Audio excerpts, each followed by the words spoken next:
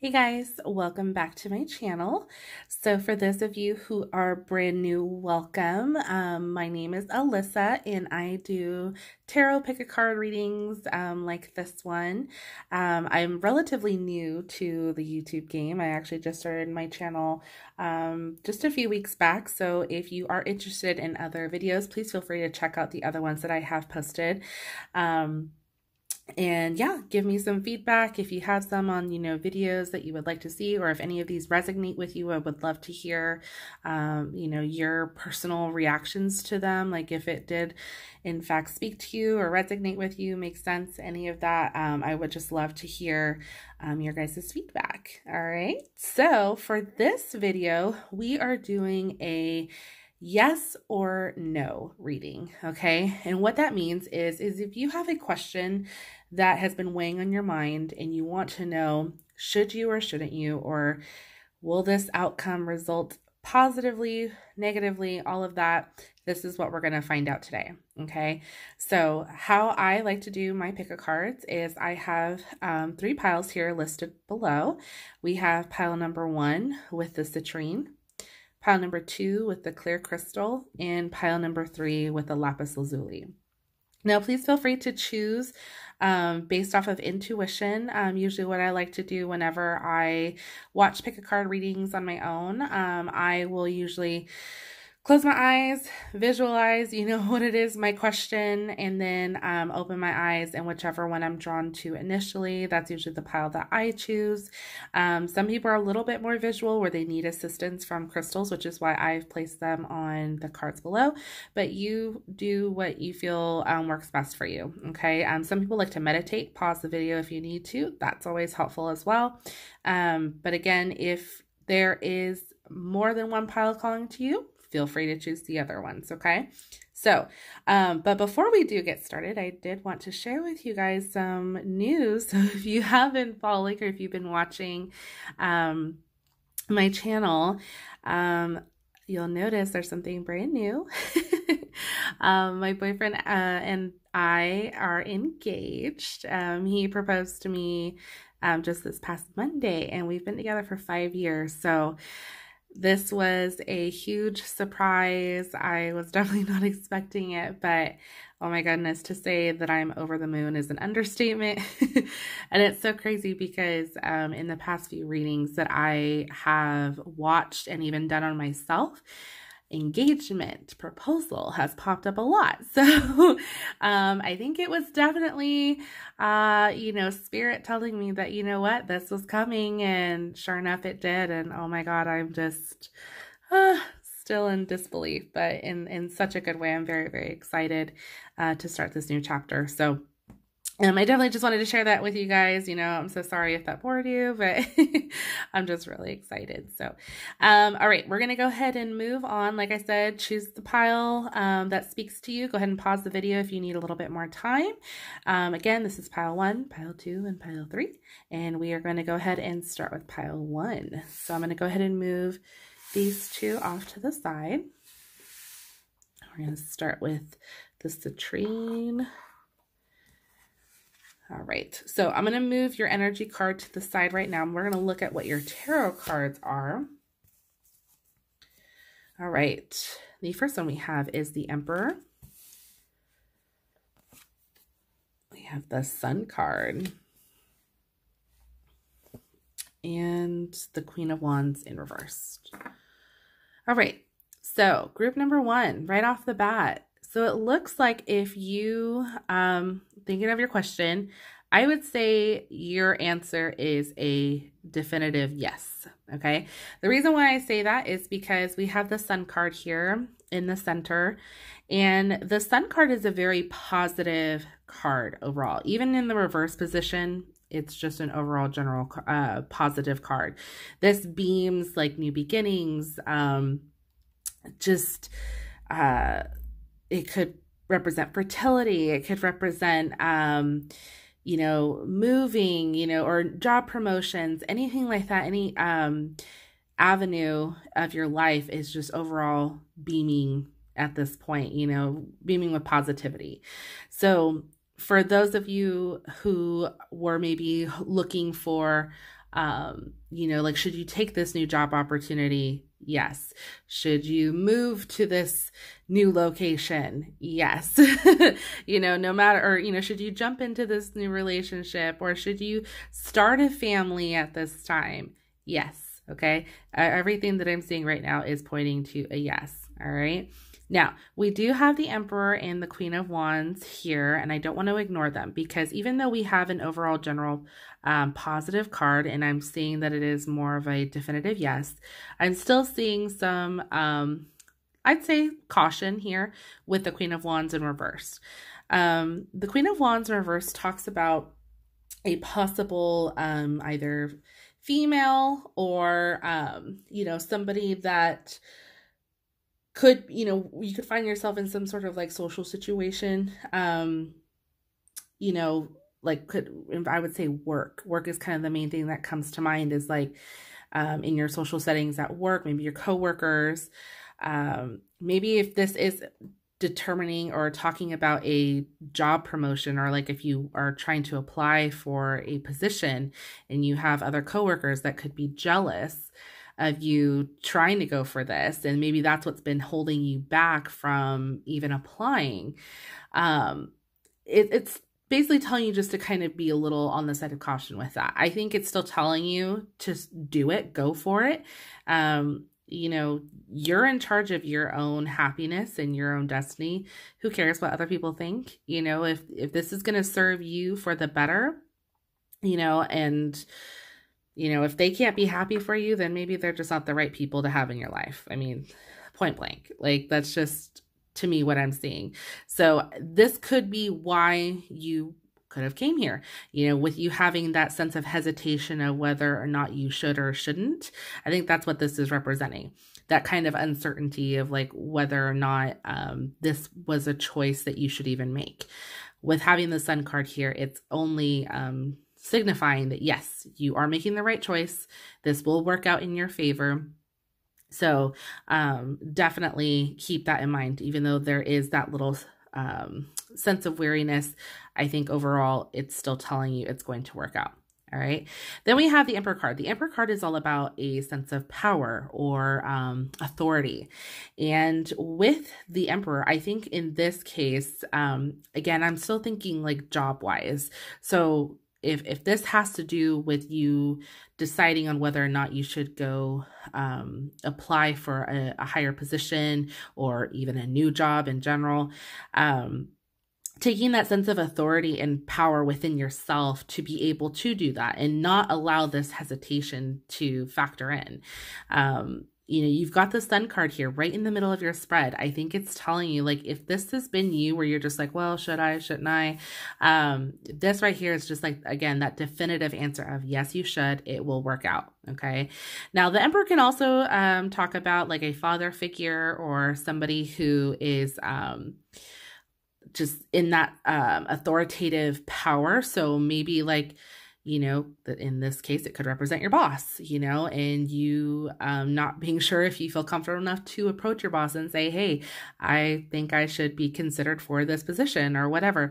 You know, don't allow that fear to take over. If anything, if you have that sense of confidence within yourself, you can, you know, approach the situation and you can achieve it. Okay. So that's what I'm seeing. Now let's see what your energy card is.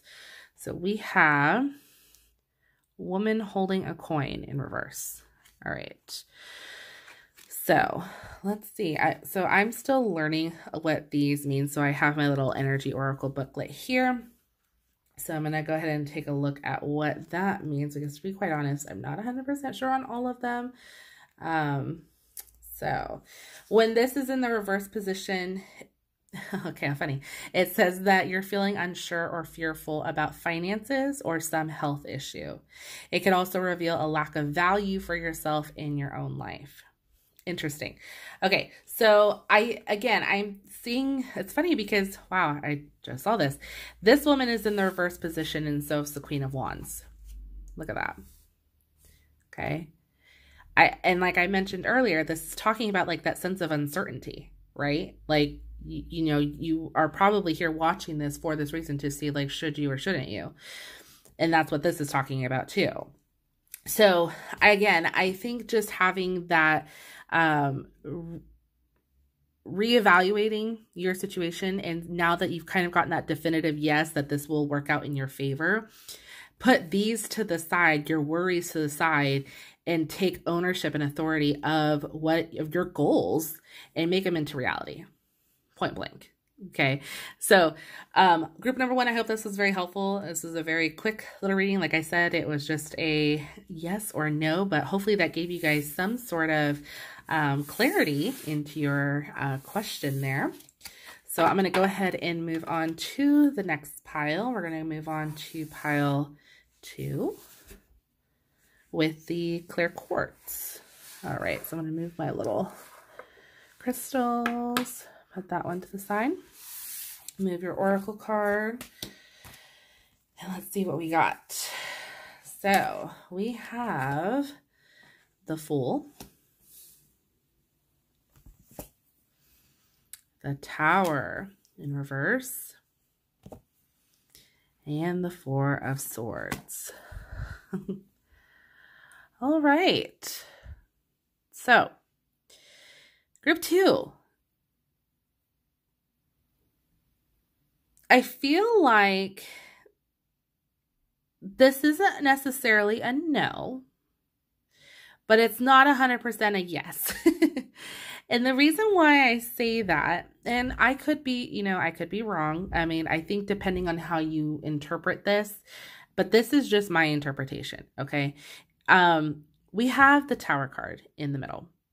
Now, for those of you who don't know, the Tower card is one of those cards where usually a lot of people are more fearful of, because it does talk about changes, and sometimes changes, change is good for the most part. But this is talking about a change, like a catastrophic change, one that you may not necessarily be ready for. It kind of shakes you to the core and turns your world upside down, basically.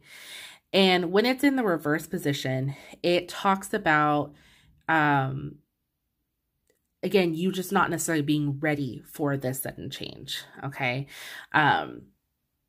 And so with the Fool card, the Fool card is all about like new beginnings, but new beginnings in the sense of you taking a leap of faith that everything will work out, and you're not really caring so much whether it does or it doesn't. It's just like, oh, well, it'll work if it works.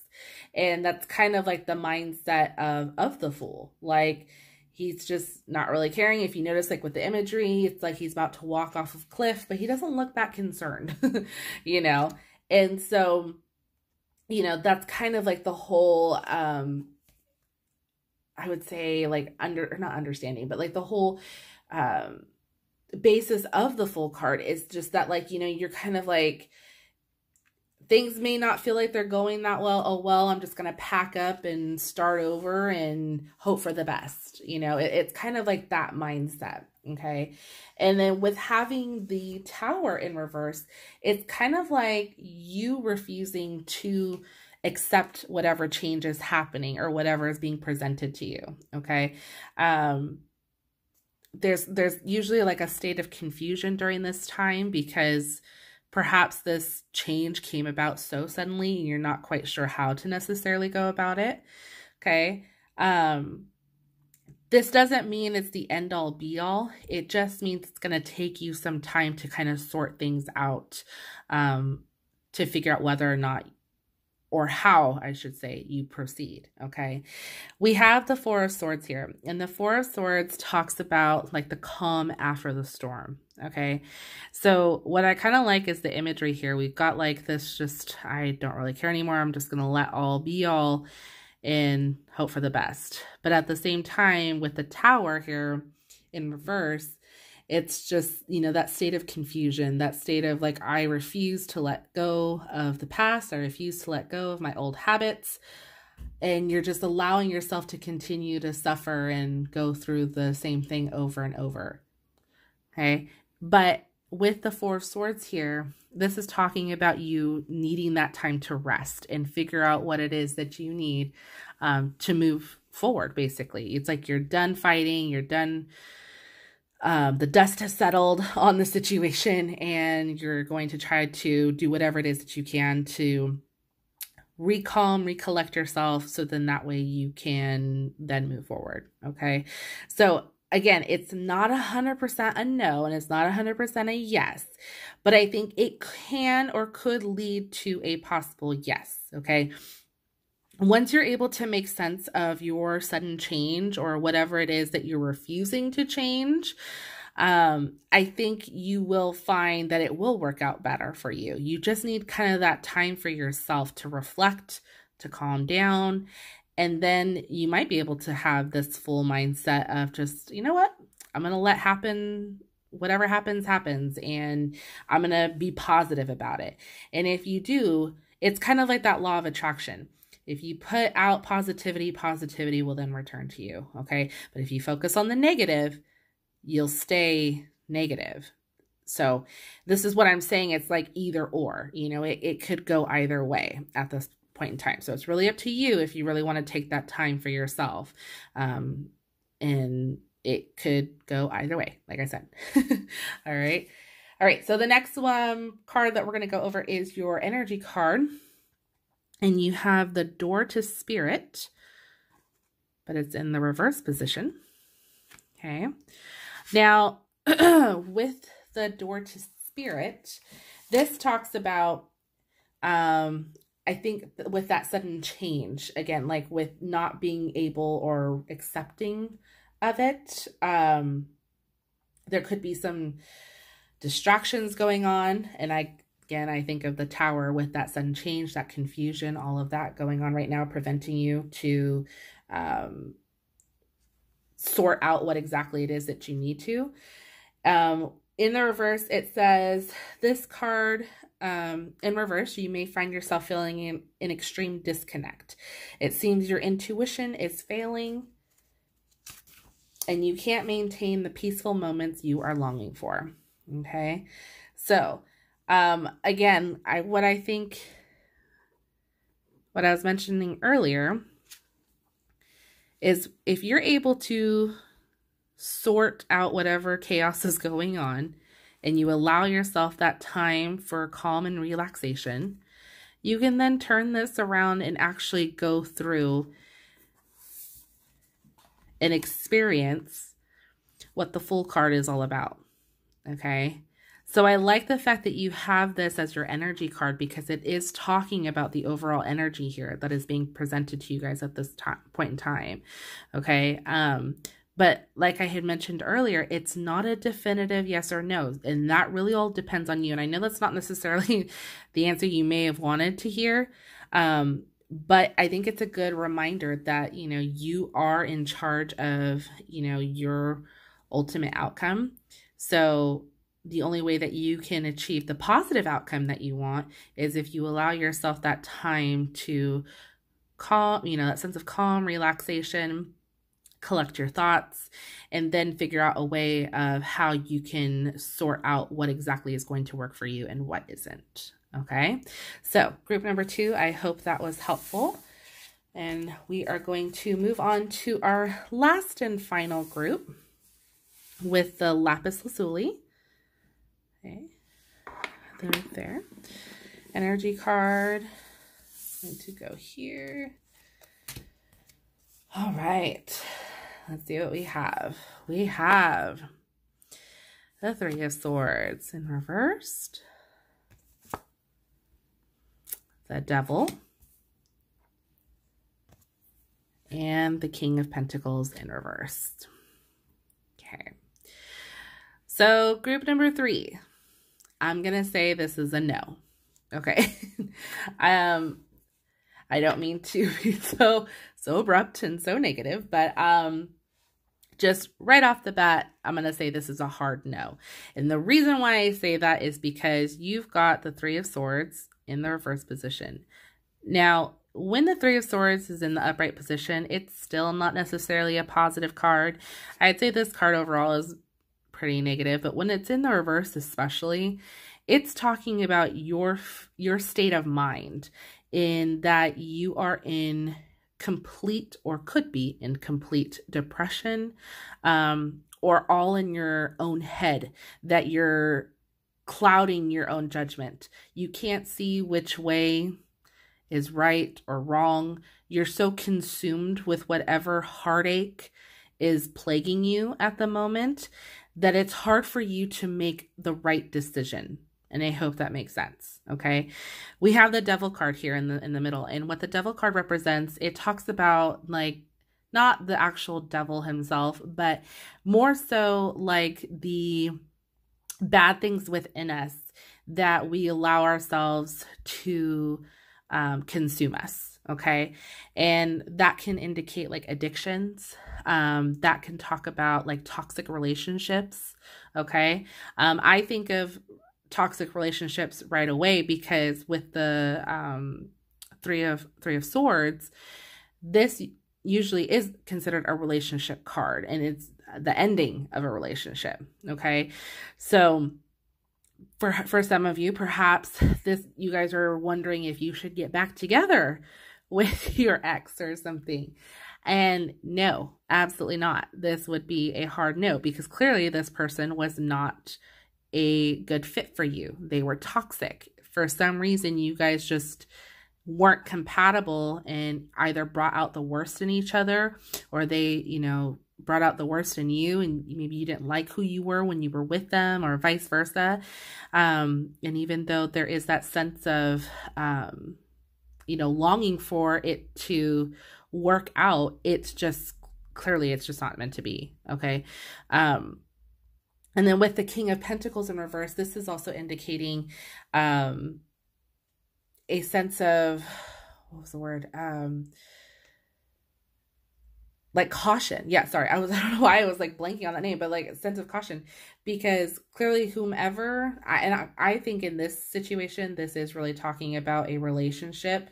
So like I mentioned earlier, if you guys were considering, getting back together with an ex or something of that nature, this is a complete caution to say no, because this talks about either danger, either in like a business venture, because we have with the King of Pentacles.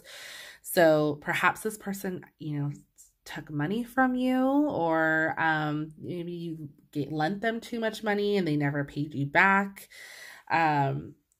This is basically saying that there's something was unfair about this partnership. Okay.